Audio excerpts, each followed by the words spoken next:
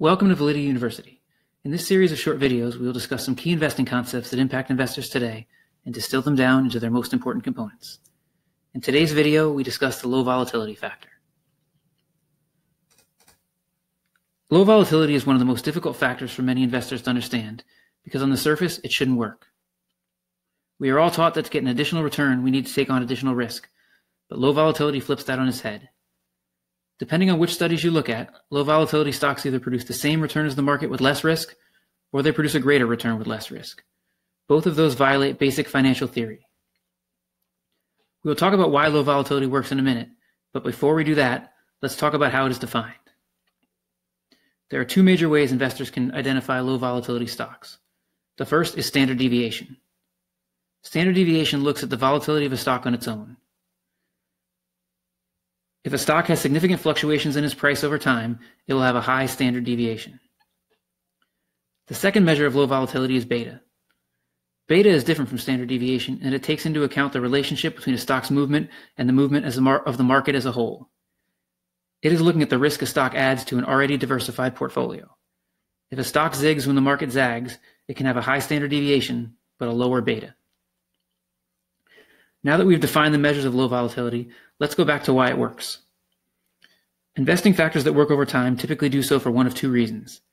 Either they're riskier than the market and investors get paid for taking on that risk, or they capitalize on some sort of systematic mispricing due to investor behavior.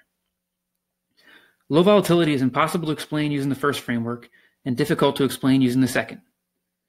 By definition, low volatility involves investing in stocks that are less risky than the market, so it can't work because it takes on more risk. It is also difficult to explain why investors would systematically underprice low volatility stocks, but the most common explanation is a behavioral one. The most common explanation for why low volatility works is that investors who can't use leverage bid up the prices of high beta stocks beyond their fundamentals. This leaves those stocks overpriced relative to low volatility stocks, and low volatility investors take advantage when the mispricing is corrected.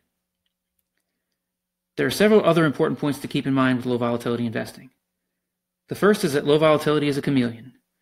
What I mean by that is that it will switch between industries and sectors depending on where the lowest volatility is.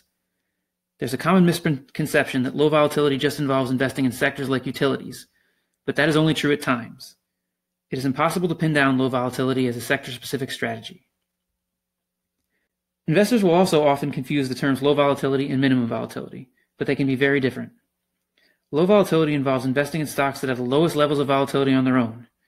Minimum volatility is a portfolio construction process that focuses on the volatility of the portfolio itself and not the volatility of the individual positions within it. Minimum volatility looks to find the optimal combination of a series of stocks that produces the lowest volatility at a portfolio level. That can involve including stocks that have low volatility on their own, but it can also involve adding more volatile stocks if they reduce the volatility of the overall portfolio. The final point to keep in mind with low volatility is that it may work best when combined with other factors. For example, some studies have shown that the majority of the excess return low volatility has generated historically has come when the stocks selected using the strategy were also cheap. So low volatility has worked better when it is combined with value. This concludes our look at the low volatility factor. We appreciate you taking the time to watch the video. To find more of our Validea University videos, you can follow our Validea channel on YouTube. You can also follow us on Twitter at @GuruInvestor. To read our investment commentary, you can go to our blog at blog.validea.com.